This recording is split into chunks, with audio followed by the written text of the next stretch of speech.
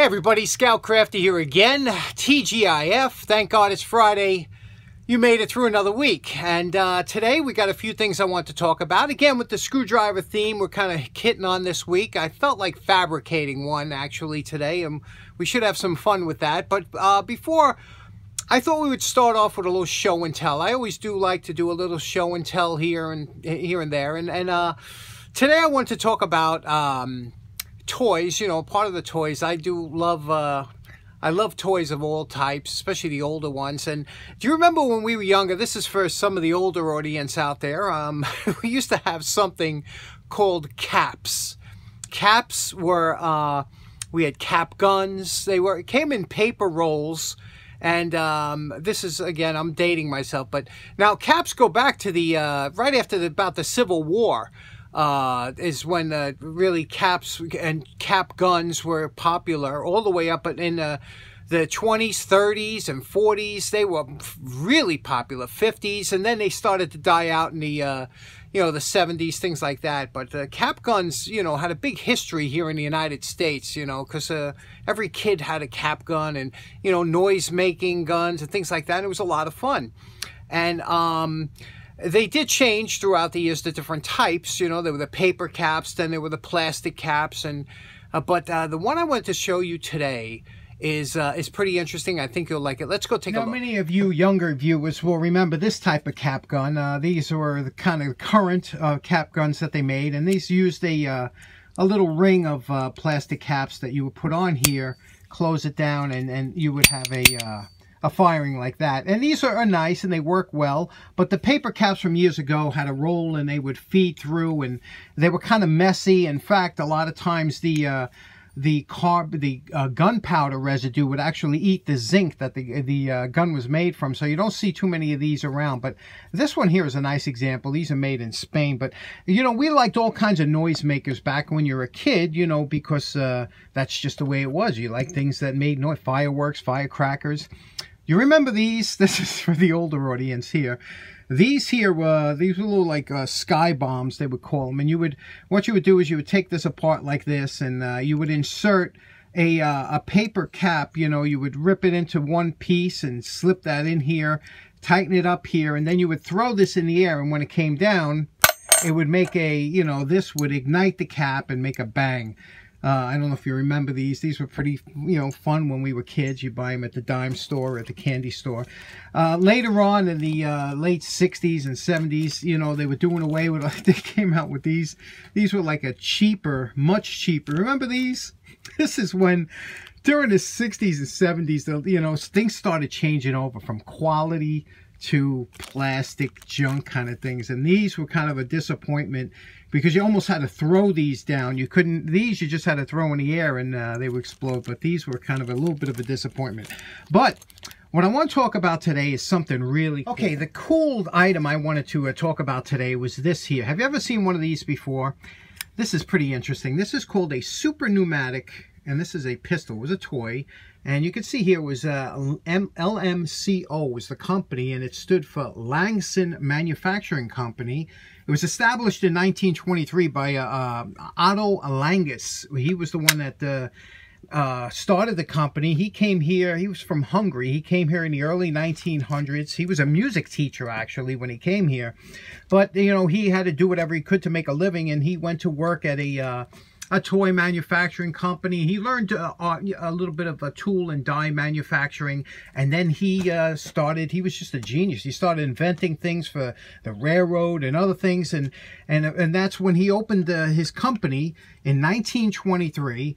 And later on, during the Depression, remember those are the Depression years, they started making some toys, and he came out with invented a paper buster, and that's it was like a cap gun, because you can remember something, caps were a little bit more expensive, and he wanted to come up with something that kids could still have fun and use it. And the first one he invented, the first gun that he invented, looked kind of like a space age ray gun. That's because Buck Rogers was all over the place, and the kids really loved the Buck Rogers, and they wanted like ray guns, so he came out with that. And then fortune, it was very good to him, because what happened in World War II, none of the caps were being manufactured because of the shortage. They needed the gunpowder. So these, his super Nu-Matic pistols, were the rage, and that's where he really became popular, and he really shot up to quite a big company back then. But let me tell you a little bit about how this gun works. And what this is, it's a pneumatic type gun, and using just a spring and almost like a tire pump in here.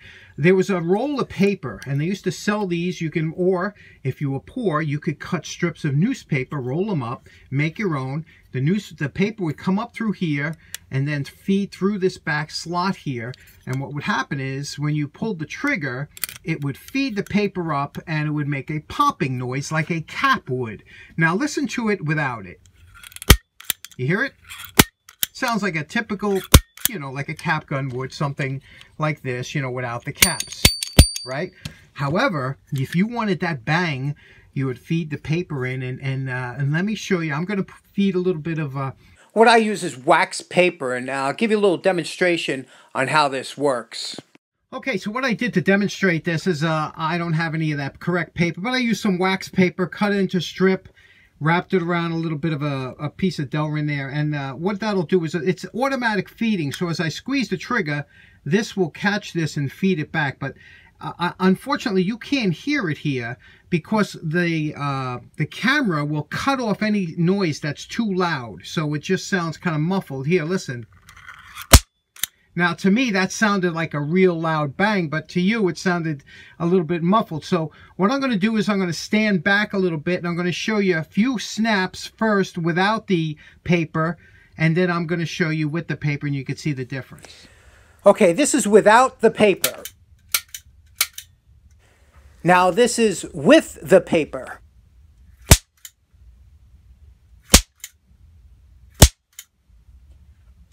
Now you can see the self-feeding action is very ingenious how it works, and it is making a loud pop. That's pretty ingenious. It's just amazing. The funny thing is that there's a lot of people that, as far as a collectible go, they're out there. There's a lot of them out there, but people don't really collect them anymore because there's something that the newer generation never even heard of them. So that's why I'm telling you about collectibles, how funny they could be. You know, back in the late 60s, 70s, you know, these were, you know, getting up there in price. People collecting them, but now there's a lot less people looking to buy them, you know. So unless guys like me keep that alive, you know, and you think that's cool, that is pretty cool, right? Okay, so let's get started with today's project and talk about that. Okay, for today's project, thought we'd do something fun. I told you I was in the mood for making something today. I was in the mood for fabricating something. Now, I bought these years ago with the intent of making screwdrivers. Just, you know, you buy them on Amazon. Get them in a 10-pack. They're extra long screwdriver bits. These are made in Japan. I believe Makita makes these. They run a little over $1 a piece when you buy them like that. And you can see here it says they're S2, which is usually high-speed steel, and PH2, that's a Phillips number 2. Nice little head. It comes kind of bead blasted, but I think we're going to try and shine that up a little bit. But basically, a simple job, simple, easy to do. You take a piece of stock. This is what's fun when you come down the shop and you feel like making something. Take a piece of stock. This is aluminum stock that I've had for years, and I always buy stock whenever I see it. So pick up, and we'll cut a piece, and we'll make a handle, and we'll slip this in. We'll JB weld it in, and then we'll see what it comes out like. But I have an idea. I saw a machinist screwdriver years ago that was the weirdest looking thing, but I said I always wanted one. Now, my inspiration for this project came about, I guess, about 30 years ago. I had to go to a machine shop, and there was a bunch of old-time machinists in there, and one of the guys had a bunch of homemade screwdrivers, and he happened to be using one, and it was this weird, it was a short screwdriver. It was only, you know, about that long. And it was an ugly, you know, it wasn't a particularly attractive, but I remember it had knurling around the front. It had, you know, it kind of dipped a little bit here, and he was spinning it like that. And I said, man, that looks really cool. And, you know, he obviously made it. And I said, one day, I always said I want to make one. So that's what we're going to do today.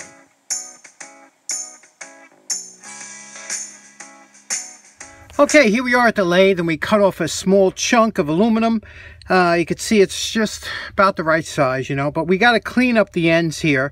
Now, what's nice about a bigger lathe, one of the nice things about a larger lathe is that if you had a larger lathe, you'll be able to pass this 1-inch piece of aluminum through the chuck and not have to cut a piece off, and this way wasting less. But when you have a smaller lathe, you got to kind of deal with this because you can't really fit it through. So what we're going to do now is chuck it in the lathe, clean off the two ends. Now see, this is a large overhang to have it this far out from the chuck to take off. So we got to take very small amounts off the end to clean it up. So that's another thing that about a small lathe that takes you a while. You can see here it's running pretty good, but we're going to have to clean up this. So we'll flip it over and clean up the other side.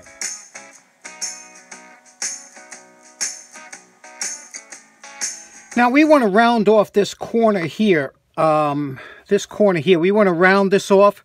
Now a lot of times what you'll see guys make a special forming tool, which will be a tool with a half circle cut out, and they'll bring it in straight in. But the way I like to do it is I like to freehand it. Now you have two lower controls on the carriage. One is a feed that feeds the tool in and out, and the other one moves the carriage left and right. Now what I like to do is I like to use them both in conjunction and drag the tool across the radius of the part and make my own radius, and this way I can make whatever I want just by using both at the same time. It takes a little practice and coordination, but I find it's very relaxing and a lot of fun to do. Check this out.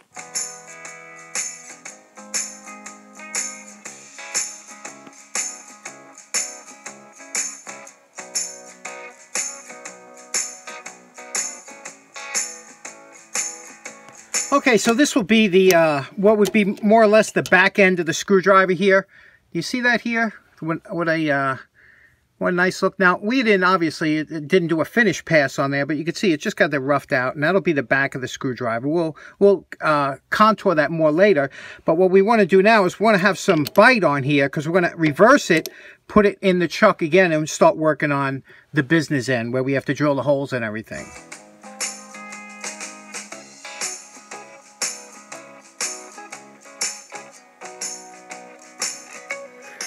Now, it's good practice to always do multiple cleanups when you're doing a job. You don't want the chips laying on the bed and whatnot, and the best thing to use is a vacuum, much better than compressed air. Okay, this is our final drill bit. This is a letter J drill bit, and what we did is we tested it on a piece of wood because we want to press fit, because we're going to hopefully squeeze it in there with the dake. And you can see how that's a nice press fit in there. And, you know, with the aluminum, it'll give a little bit more resistance. And with the JB Weld, that should keep it in there forever.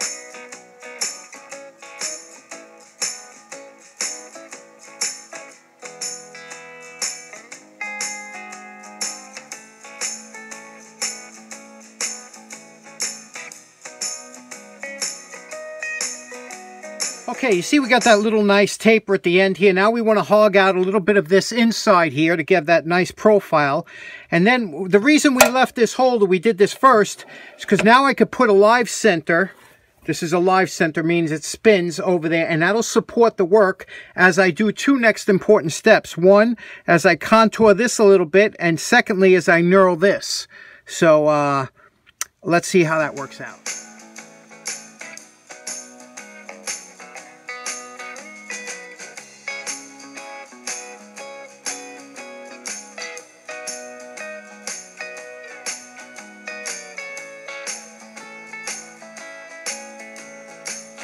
Okay, this is coming very nicely, and we have the handle the way we want it. Nice knurling on there, right?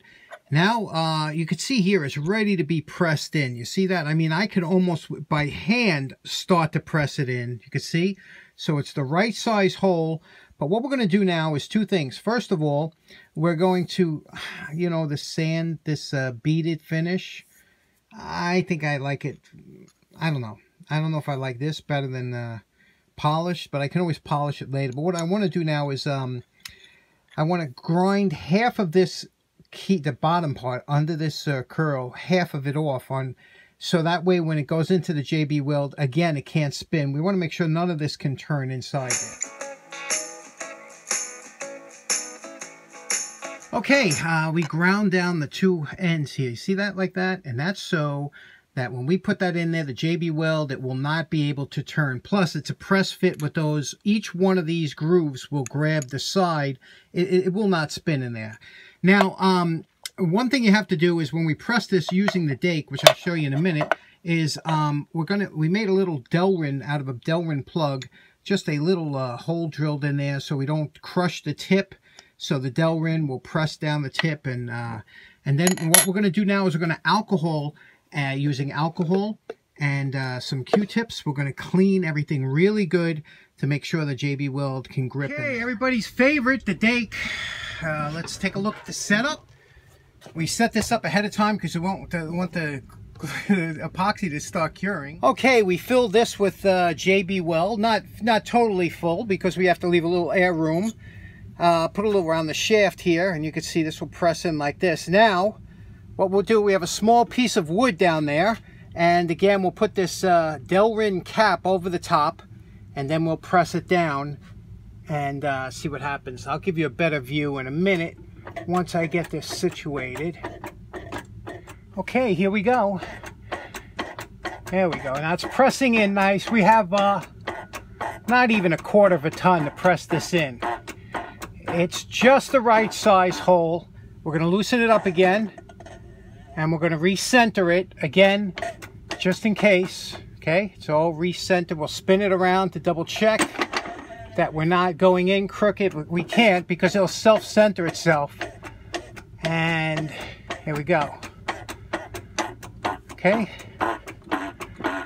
we'll just keep pushing this in now till it bottoms out. When it bottoms out, we should get a little bit of JB weld spurting out the top. You can feel the hydraulic. It'll spurt out the sides, those flats on the side.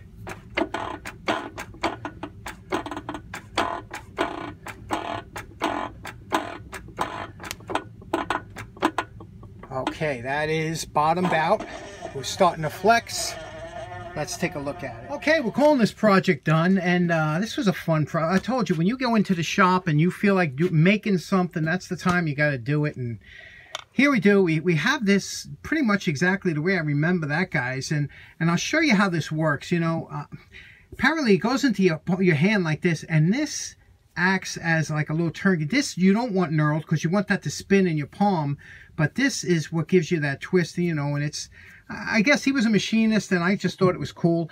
Let's try it out, put a screw into some wood and see how this works. Okay, now I have it at this angle. I'm hoping you get the idea of how this works. Now you see when you put this in the hand, we engage the screw here, and watch my fingers how it turns on the handle. You see, that's what, you know, it's made for like machinist screws and stuff, and you see how that turns in. And then you could give it a little extra torque by turning the whole wrist, and it's just a lovely little screwdriver, you know. And I don't know, I just love homemade stuff, and I think this is we did a little Scout Crafter red in the back there. Can you see it? A little Scout Crafter. So there we have it, a little something different. Hopefully it'll get you maybe designing and making your own tool, you know, with a screwdriver or something. Again, these are so cheap, you can't avoid but taking these and just making any kind of handle. Fun project. Okay, in closing, that was a fun project. I hope you had fun watching along, and thanks very much for tuning in. Have a great weekend. Take care now. Bye-bye.